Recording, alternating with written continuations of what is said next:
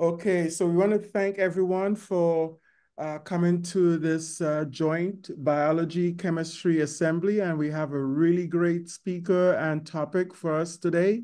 Why care for creation? 10 reasons for being an earth keeper. Before we proceed further, we will have a pastor at our church here on campus, Pioneer Memorial Church, Pastor Jennifer Daly, to offer a word of prayer for us to begin. Thank you, Dr. Maury, and good morning, everybody. We thank God this morning for this opportunity that we have to meet together, and what a blessing it is that we can pray to God. So God who hears us, who promises to answer even before we call. So will you join me now as we pray to this awesome God? Everlasting God, creator of everything on earth and even under the earth. Oh, how we worship you this morning. You who made everything out of nothing.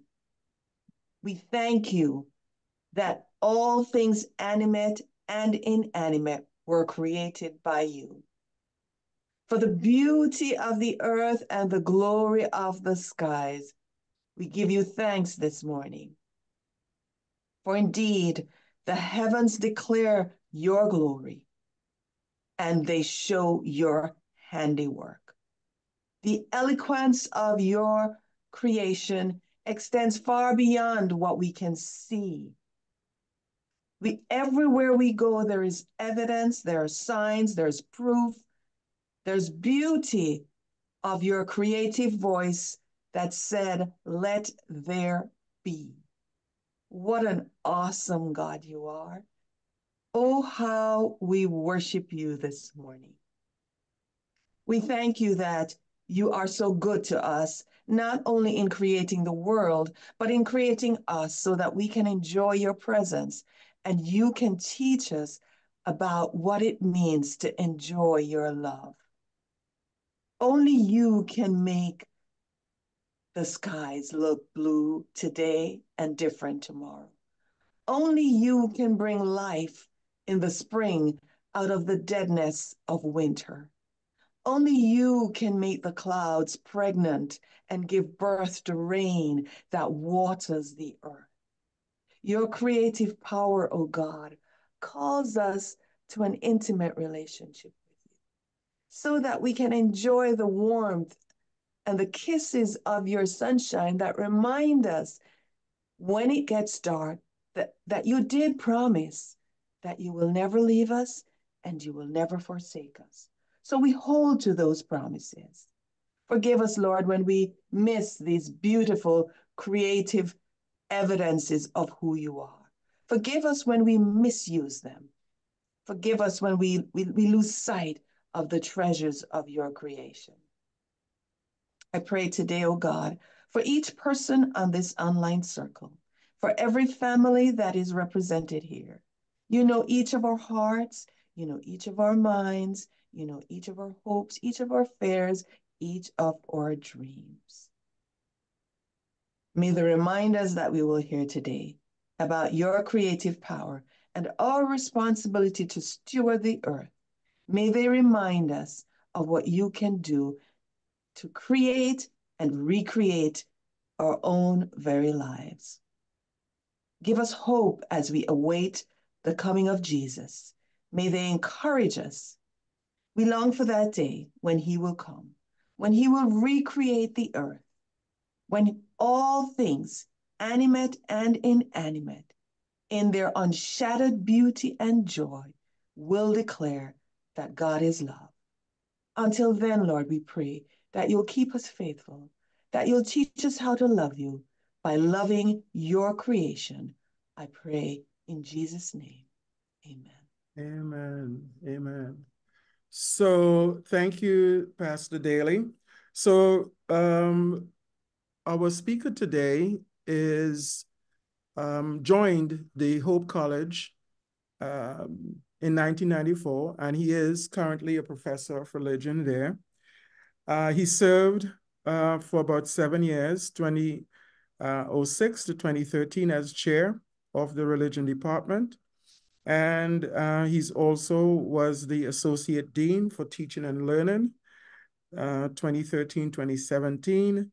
But more relevant to what we are going to hear today, perhaps, is that he oversees the environmental studies minor and chairs the campus sustainability advisory committee known as the Green Team at Hope College. So Professor Steve Bouma, Prediger, please, we thank you for accepting our invitation, and we look forward to your presentation.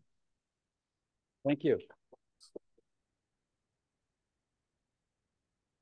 Thanks to Professor Murray and all the others behind the scenes who made this possible. Can you hear me okay? Louder? Yes, we can hear you. Oh, you're okay. All right. Yes. Yes. All right. 10 reasons for being an Earthkeeper. Why care for creation? I should explain the first slide here is a group of Hope students and 3 instructors. The gentleman in the back leaning down with his hands on his knees with the green parka is a cohort in crime. I, for 40 years, have led wilderness backpacking, canoeing, rock climbing, whitewater rafting trips in the Adirondacks of upstate New York.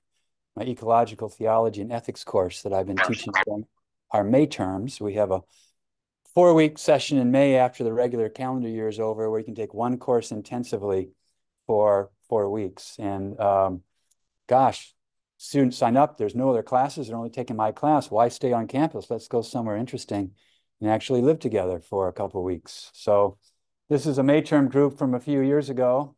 Chi Rho House, Chi Rho, the first 2 letters in Greek of the word Christos, Christ. And that's one of the buildings at Fowler Camp and Retreat Center in South Central Adirondacks.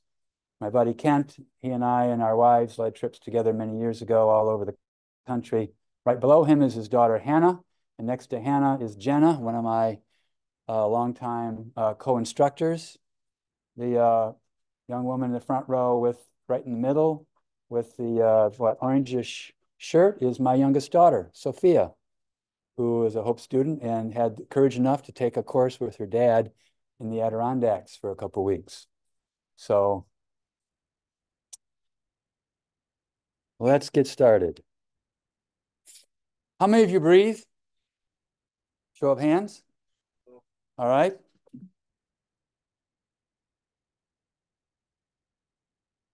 Back to, yeah, there we go. I got to go back there. Okay. Mechanics of breathing. We take it for granted. Every breath we take, we don't even think about it. Our lungs, part of our autonomic nervous system, simply do the right thing at the right time. Oxygen comes in, that gas that we need in every cell in our body for it to work properly, down into our lungs. And without even thinking about it again, those muscles in our chest push up and squeeze the lungs. Out comes the waste gas, carbon dioxide.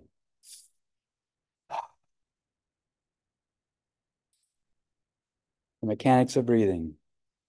Well, those solar panels we call leaves are doing somewhat the same thing outside. There aren't too many deciduous leaves right now, but give us a month or two. And from our star, the sun, comes sunlight. Onto those solar panels, this magic we call photosynthesis occurs, where from that light and the water that the tree is sucking up, taking in our waste gas, carbon dioxide, and producing oxygen, which we need to live. Very interesting and obviously much needed cycle that we often take for granted, going on all the time in the world around us. Any tree huggers here besides me? I'm often accused of being tree huggers. Yeah, well, here's some friends. I don't actually know these folks, but from Australia, the city of Unley, and adopt a tree. That's sort of their motto. Hug a tree. Whether you're young, old, male, female, doesn't matter. An Aussie or a Kiwi. I teach courses in the Creation Care Study Program in New Zealand every spring break. Been there about a dozen times. Those Kiwis are doing some pretty amazing things on their country. Of course, it's an island. We are too an island. It's a lot bigger than New Zealand. Maybe we ought to think like the Kiwis do. We're on an island. What does that mean for how we live? And here you got a bunch of tree huggers. Here's the first reason to care for creation. If you breathe, thank a tree. The self-interest argument. If we don't protect the Pacific yew, that's a tree that's grows on the west coast of the United States and Canada. There won't be any Taxol. That's a drug that's extracted from the bark of mature yew trees. And because of that drug, it saves the lives of women who have ovarian cancer. Something extracted from a tree can save human lives.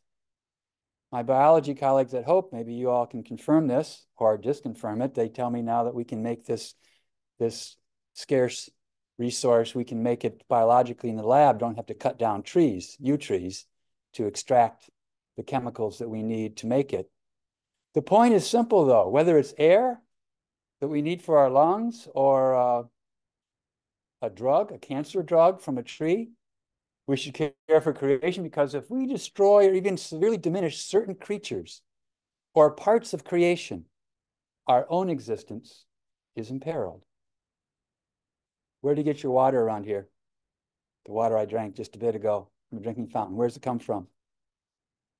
Who knows? A well. A well. Okay. Where I'm from, the water comes from Lake Michigan. There's a big pipe about 20 feet in diameter, about a mile offshore of Lake Michigan, sucking in millions of gallons of water so that the 150,000 people or so who live in the greater Holland area have water from their drinking fountain. When I lived in Chicago, same thing. 8 million people who live in Chicago. Where does your water come from? For most of them, from Lake Michigan. So you don't want to pee and poop in your water. You don't want to put toxic chemicals in Lake Michigan. Same sort of thing. If we destroy or even severely diminish certain creatures, like yew trees, or certain parts of creation, like Lake Michigan, our own existence is in peril. And 20% of the Earth's surface fresh water is in the Great Lakes. I'll repeat that. 1/5 of all the surface fresh water on our home planet is in the Great Lakes. Almost half of it in one of those lakes called Lake Superior, because it's so deep. So if you breathe, thank a tree. Iconic photo of an older person teaching a younger person how to grow food. One of my favorite baby t-shirts, fight global warming. Do it for me. And have you heard of this organization? Seventh Generation? Google them, find out what they're up to. Why the seventh generation? The great law of the Haudenosaunee, one of the Iroquois Confederacy tribes native to Michigan, put it this way. Here's their motto for life. In our every act and every deliberation, we must consider the impact and the consequences of our decisions for the next, guess how many, generations? 7 generations. The earth is on loan to us from our children and our children's children. On loan from our children. We not only inherit the earth from our ancestors, we borrow it from our children. Students, I'm presuming you don't have children. Older folks, maybe you do. I have 3 daughters. I've got some grandkids now. And I've never yet given a talk somewhere with older people in the audience that didn't desperately want the earth that they give to their children and grandchildren to be at least as good, if not better, than the one they inherited from their parents and grandparents. Why care for creation? Because we owe it to our children and our children's children. That's not quite right. Owe it, it's a language of obligation and duty. Again, most parents and grandparents, you do it because you love your kids. Mm-hmm. You want the air they breathe and the water they drink to be at least as good as it was when you were their age. On loan from our children. Here's a motto that some would say dominates our culture. Descartes, it was cogito ergo sum, I think, therefore I am. Now it's I shop, therefore I am. This is one consequence of living by that motto. I shop, therefore I am. Chris Jordan, Google him and see what kind of art he makes. That top slide is about as big as this whole front wall. It's a work of art. 2 million plastic beverage bottles. 2 million plastic beverage bottles. The number used in the United States every 5 years? No. 5 months? No. 5 weeks? No. Every 5 minutes. 2 million plastic beverage bottles. We throw them away, which is simply a euphemism for somewhere else, not in my backyard. There is no away. You remember nothing else from this talk? Remember that. There's no such thing as away. Throw away is simply a euphemism for take it to some dump somewhere, a landfill. So you can see the close-up in the middle of the top, a little chunk of the top, and then the bottom slide. Now you can actually see what this is, these 2 million plastic beverage bottles in this work of art by Chris Jordan. Here's an alternative. So that's the operative motto of our culture, at least here in North America. Here's an alternative from a shaker. Google shakers, those interesting Christians. Live simply that others may simply live.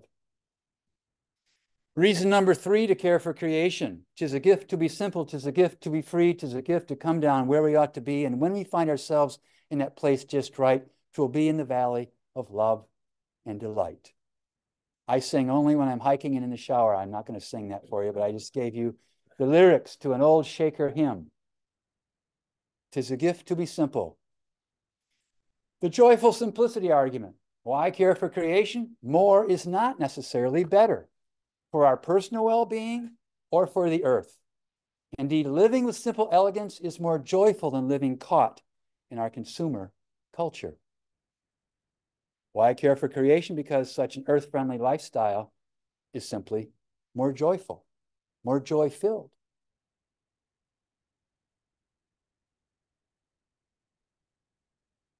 Chicago area, little air pollution in the background, African-American boy in the foreground. Also Chicago. A playground. Interesting where they put the playground, near a refinery. Or a now classic book by an African-American sociologist, Robert Bullard. We had Bob on campus a few years back. Dumping in Dixie, Race, Class, and Environmental Quality. Bob was one of the leaders in social scientifically putting together the fact that there's an interesting correlation between toxic waste sites and where dark-skinned people live in this country. Is that just an accident or not? And the conclusion he came to was it's not an accident. You want to have a high probability guess on where the toxic waste site is, just tell me where in Holland, Michigan, where the Latinx folks live. Where do the folks who speak Spanish live in town? 40% of the people in Holland, Michigan speak Spanish at home. So maybe I should have said bienvenidos. Some of you speak Spanish, I'm sure. Bob says no, that there's connections between race and class and gender and environmental quality. You want to learn more? Read his book. The argument goes like this: poor and oppressed unite. People who are poor, socioeconomically oppressed, and the earth that is oppressed. Because the racial composition of a community is the single variable best able to explain existence or non-existence of commercial hazardous waste facilities in that area, that's Bob Bullard's conclusion, we must make a link between environmental pollution and issues of racial and social equity. I've been all over the world. I've never seen come to a place where there isn't a connection between environmental issues and social justice issues. Hence the term eco-justice, coined about 30 years ago to try to describe this connection between social justice issues and environmental issues. So why should we care for creation? Because the various forms of oppression are of a piece. If people are being oppressed in your community, probably the earth is too, and vice versa. All right, extra credit bonus points. If you know what that is, easy answer, owl. Okay, got it. Anyone know? On the endangered species list, at least it was some time ago. Spotted owl, excellent.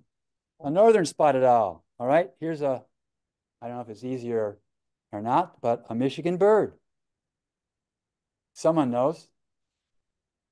Kirtland's warbler, indeed. It's not all bad news. This bird was listed in 1973 in the original Endangered Species Act. I have a book on the Endangered Species Act and why Christians ought to support it. And is now off the list because we've been taking care of these birds. They populate the lower peninsula of Michigan, come to nest and reproduce, migrate elsewhere, come back to Michigan. And because people in Michigan have been taking care of this bird's habitat, the bird is not nearly in as bad a shape as it was some decades ago. All right, extra credit bonus point, Chicagoans, if you've been to the aquarium there, you ought to know this baby. A beluga whale. Boy, you guys are an environmentally literate group. Beluga whale, almost no one knows that unless they're from Chicago. What's the point? Spotted owls and beluga whales and Kirtland's warblers have rights too, the animal rights argument. Because certain higher animals, higher on the phylogenetic scale, have the same relevant properties as humans, for example, sentience, or the capacity to suffer. They too have the same rights. This is a very contentious argument. Some people don't think animals have rights. We have duties as humans to animals, but they don't have rights of us, vis-a-vis us. We won't talk about that debate right here. But the point is that some animals are sentient, as we are.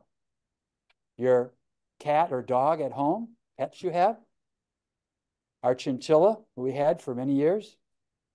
Probably not the pet snake, but again, where you draw the line at sentience, we can talk about that maybe, but the point is there are at least certain non-human creatures that have the capacity to suffer. They too then have the same rights. Why should we care for creation? Because certain kinds of non-human creatures are entitled to such care. One of my favorites. Anyone been there? Hugged a tree that size? Sequoia dendron gigantea, giant sequoia. You can find them in Sequoia and Kings Canyon National Parks in California, in the Central Valley.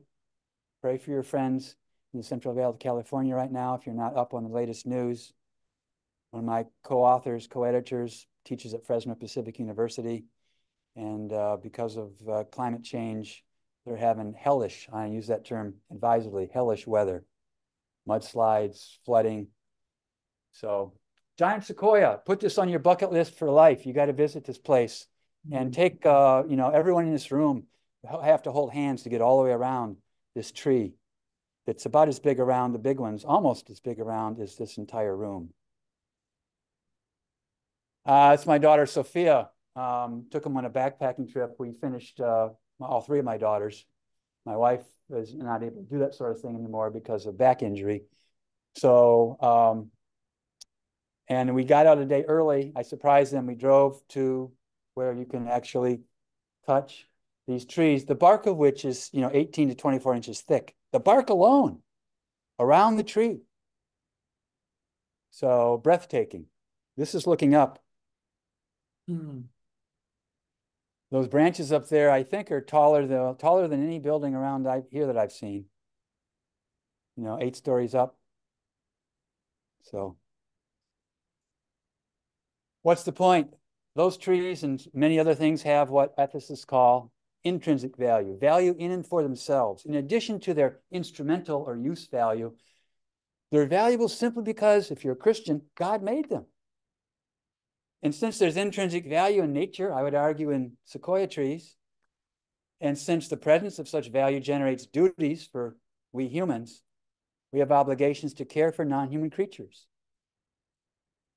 Why care for creation? Because creation is valuable for its own sake. Simple diagram, in this case, a grassland ecosystem showing different parts. Don't forget about all those decomposers in the ground that most of us never see. Here's a little chart that's kind of fun. Maybe you've seen this in an ecology course. Different kinds of interaction, mutualism, commensalism, parasitism. I still remember learning this in high school biology a long time ago. Both benefit. One benefits, one's unaffected, commensalism. A whale and a barnacle, for example. And then, of course, parasitism. One side benefits, the other is harmed. A tick on a dog. Maybe this is a more eye-catching example of this argument. Our home planet out there in space, photograph taken from the moon. I don't see any international boundaries or barriers. No different colored countries like on our maps. Just a lot of blue. 70% of their surface is water. And that looks like the Sahara Desert in northern Africa, in the Middle East. What's the point? We're all in this together, sink or swim. The community of creation argument. All creatures are bound together in such a way that their flourishing is interdependent. So we should act in a way that enhances the life of the whole community. Your dormitory, your college, your city, state, province, country, planet, at whatever scale, we're all in this together. So we should care for creation because such care is in the best interests of creation as a whole. All right, Chicagoans, what does it say on the side of a Chicago police car beside Chicago police? Those of you up front, what's it say there in red? We serve and protect. I lived in Chicago for 7 years, my wife and I, and one of our daughters was born there. And I always chuckle every time I saw a Chicago police car because they're quoting a Bible verse. In a city that sort of prides itself for its police corruption and other forms of political corruption, here they are quoting a Bible verse, and they don't even know it, I'm guessing. Serve and protect. Here's some folks serving and protecting. This is at Camp Fowl in upstate New York. Some of my May-term students on a service project in the garden. Here's a whole book that's about serving and protecting. Beyond Stewardship, New Approaches to Creation Care.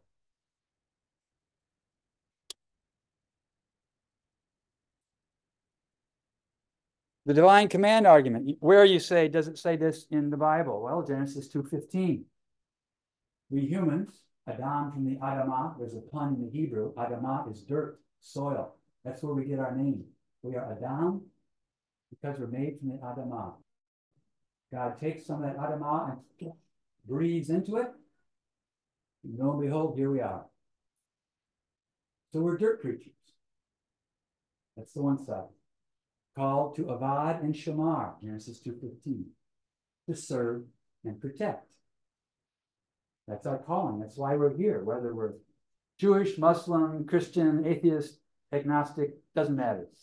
Our human calling, according to Genesis 2:15, is to serve and protect. So since God commands that we care for creation, since authentic faith requires obedience to God, we should care for creation as part of our, speaking to a Christian audience, Christian discipleship. When I'm with Jews, it's Jewish discipleship, Muslim discipleship. Why care for creation? Because God says so. All right, moving on. Your last extra credit bonus point question here. What do we got here? An easy answer, birds in a tree. Who knows? Psalm 104, verse 17. Probably haven't memorized that one. Someone knows. Storks. Storks in a fir tree. Psalm 104, 17.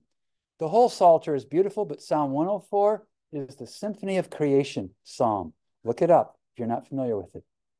Storks in a fir tree. And about 600,000 storks fly every other year in migration over Israel. This is a slide actually from Storks in a Fir Tree in Israel. And then there are wild goats. That's verse 18 in Psalm 104.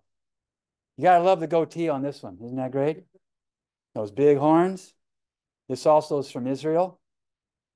It's right out of Psalm 104. Again, verse 18.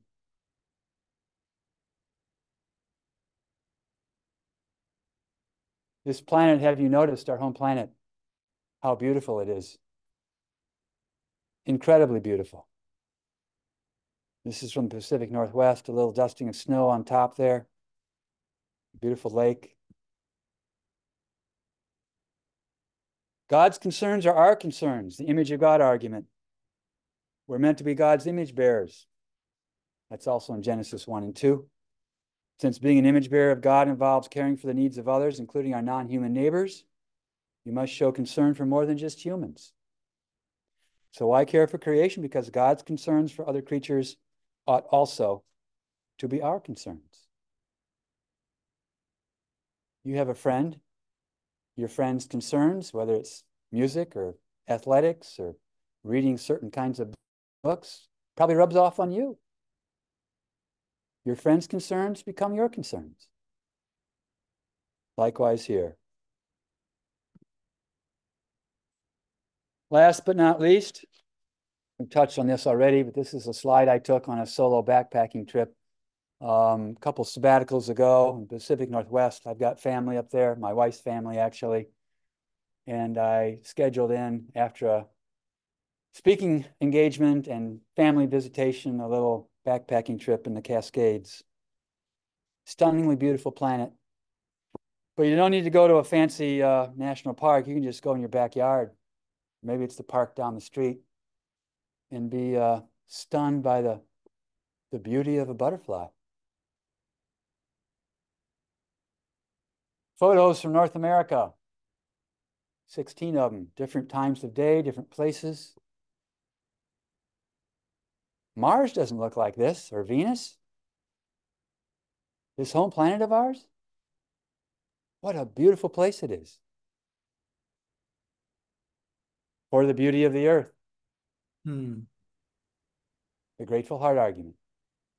This is my favorite. It goes like this. Care for creation is a fitting response of gratitude for creatures like us who experience God's bountiful and gracious provisions.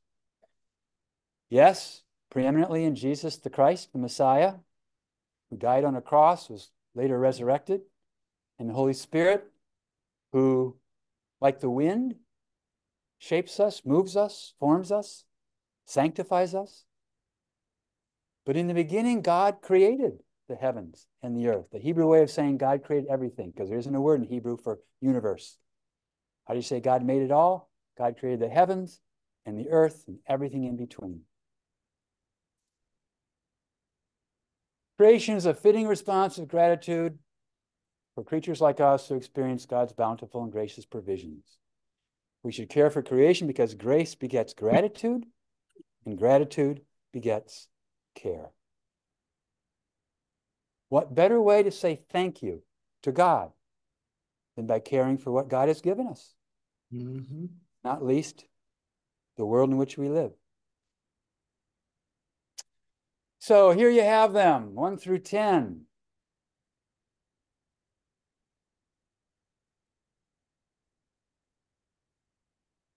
Quiz time. Look at that list. Which one of those do you think is the most persuasive, most compelling for you?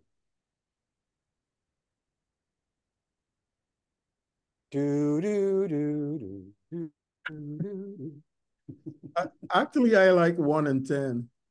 1 and 10? Why do you like 1? Because it's about me. Okay. You voiced a view that's probably shared by others in the room. Why number 10? I'm curious about that one. I love beauty. Beauty, I just love, beauty is, I mean, not just in nature, beauty of thoughts, of ideas, of, beauty that really appeals to me. Okay. And along with that is gratitude. All right. Thank you very much for chiming in, getting us started. Someone else, which one do you find most compelling or persuasive? Looks like Wow. Danilo has a hand up. Yes, I thank you for this presentation. As I was thinking about these topics, it occurs to me that the very fact that we need to learn to value things which are of value, as opposed to things which are of, shall we say, lesser value. If we learn to value things which have transcendent values, then we will be ennobled and lifted, and we will have the same effect on everything around us. Preach it, brother. If we become just preoccupied with how we can get whatever we can get as often as much as we can get it, then we're going to devalue everything around us. Mm-hmm. Yep. I say preach it, I mean it. That's one of the main points here, right? What do we value? Why do we value it? And how do we live out those values in our lives, everyday lives? And it seems to me that what we value, we actually become. If we value things that are transcendent, we become greater by it. Mm-hmm. We value things which are just of self-interest, then we become vain. Mm-hmm. That's a fundamental point in biblical anthropology, a view of the human person, that we are not just Homo sapien, wise, supposedly wise creatures. We're Homo religiosus. We're religious creatures. We worship something. Mm-hmm. If not God, it's something else. Mm-hmm. And we become like what we worship. By beholding, we become changed. Yeah. So that's a great point to make. Got a Yeah. bunch of hands up over here in the room. So yes. Okay.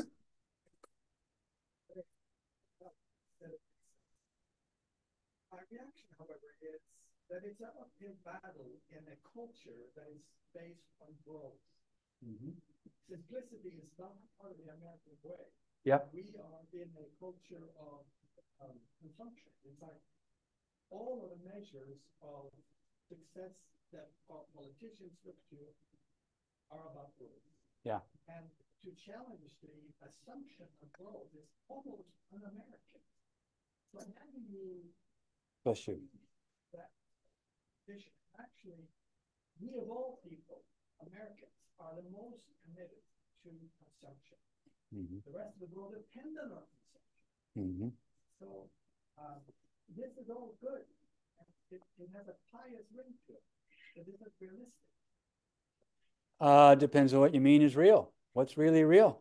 So, Steve, can you summarize the comment and or question? Yeah, it's we need to acknowledge that we consume things, and the American culture is preeminently a culture of growth. Growth, our economy, the things that we use to measure our economy, gross domestic product, et cetera, GDP, for example, it's all based on growth. The assumption is that growth is always a good thing. Well, I think we have to acknowledge, first part of the response is, yeah, we're an organism that consumes things. That's just how we're made, right? I had breakfast this morning. I hope you did too. So consumption in itself is not a bad thing, but making it a god is. That plastic bottle slide, for example, right? We can't consume, we in the United States especially, at the same rate at which we have in the past, where we're a small percentage of the global population producing, half the trash of the world. So consumption is part of our makeup, but we have to come to terms with this notion of growth. And I think when it comes to classical or neoclassical economic theory, we have to question the assumptions that growth is always good. Depends on what kind of growth. Yep. Think about growth in terms of biology. I mean, as one person put it, unlimited growth is the ideology of the cancer cell. Right? Yep. What cancer is? Unstoppable growth. And some would say that's what we've been doing the last 100 years or so by buying into this notion that all growth is always good. Depends on the growth. So we've got to start thinking differently about our metrics when it comes to measuring success. Is it just GDP? And now there is an academic discipline called environmental economics. You can get a master's degree or a PhD in environmental economics. That wasn't possible 20, 30 years ago. But there are now grad programs in that area. Just as there's environmental literature, environmental history. Environmental is an adjective now in front of almost every academic discipline. I prefer the term ecological. That's another discussion, another debate, but ecological theology and ethics is what I do. But again, ecological economics. Eco comes from the Greek word oikos, which means home. So it's all about the home. Ecological is the logos of the oikos, the study or the word, study of our home planet. And we need good economists, but we've got to get away from this assumption that growth is always good. And that's what drives our economy. So great question, and a question we all need to think more about. So Steve, can I add a couple points there too? Yes, please do. That there is what we overlook also is the duality that all of us are both consumers and producers. That's what nature is patterned on, right? Consumption and production are in a cycle. And that's the other point, that we need to put ourselves and imagine ourselves, because we are a part of a cycle. Nature has water cycles, geochemical cycles. So the whole idea of just growth without the context of those two things gets us off track. Great, thank you. Very important point. Other questions? Perhaps growth in understanding is not limited, but growth in stuff is probably not desirable. Depends on the stuff. You never have enough canoes. You know, I mean, that's obvious. Never have enough canoes. I'm just joking, but you're right. Yeah, what growth, again, what do we mean by growth? What kind of growth is healthy? What kind is not healthy? Got a hand way in the back.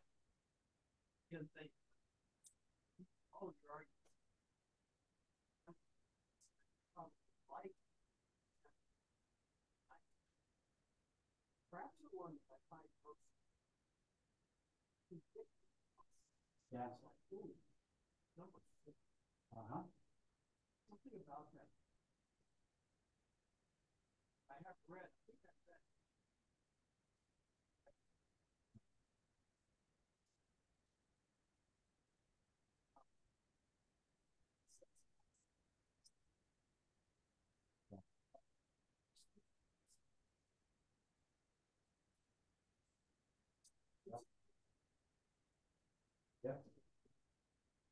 No, thank you for sharing that honest response. You're not alone in feeling the ouch of that, right? Could you tell us, summarize what was said, because us online and here, Porno Press Unite, the eco-justice argument.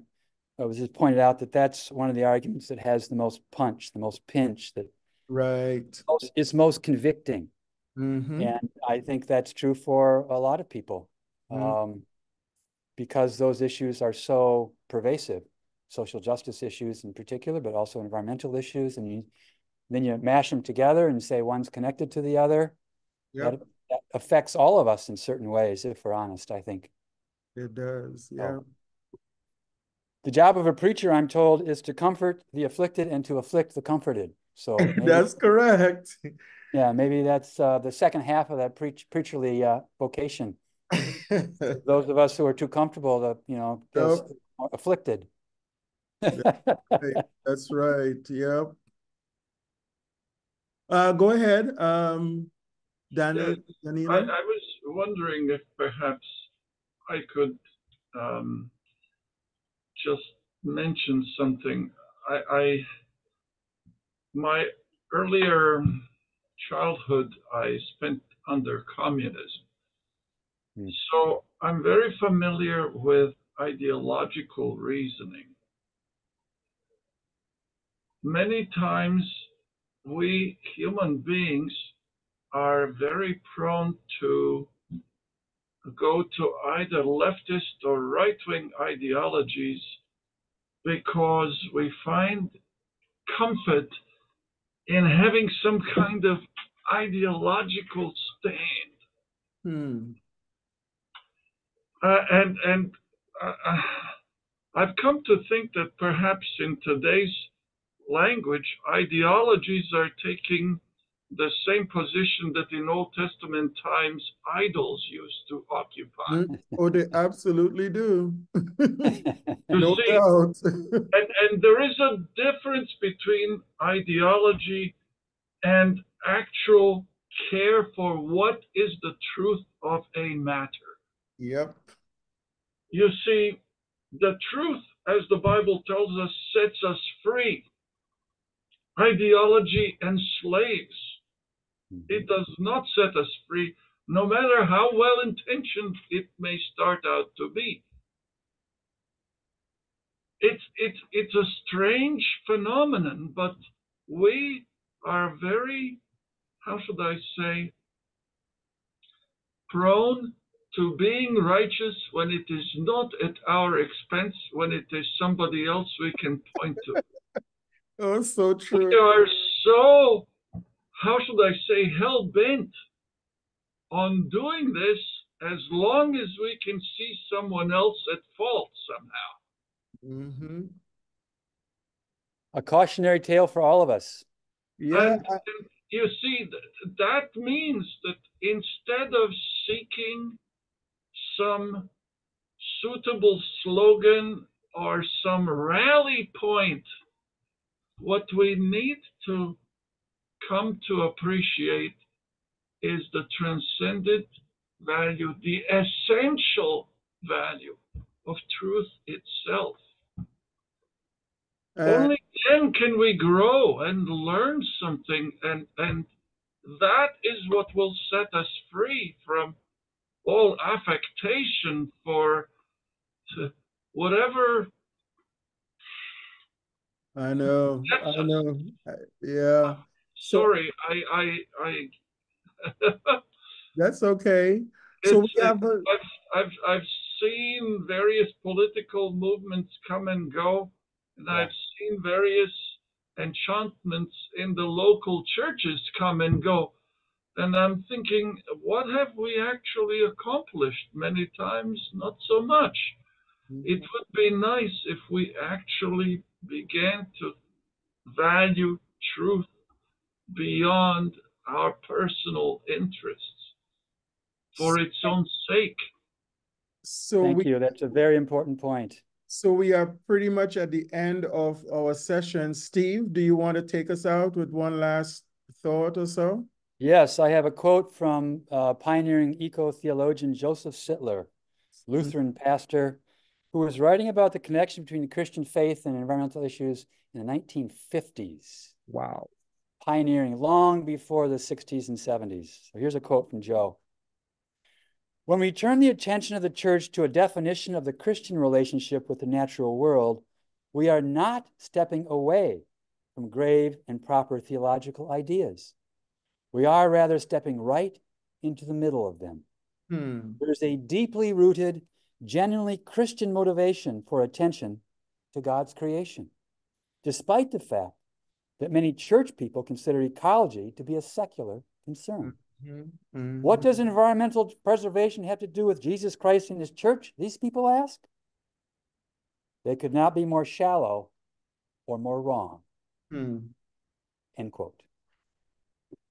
Well, thank you so very much, Professor Steve Bouma, Prediger, for accepting our invitation, for coming and giving us some really enlightenment in terms of our connections between the environment and our faith. I want to thank you very much for that, and we will stay in touch. I believe you have some books that you have written on that, on this area, and I will try and make sure that we make those make that known to to our audience and to others in social media. So thank you very much. Thank you. Thank you.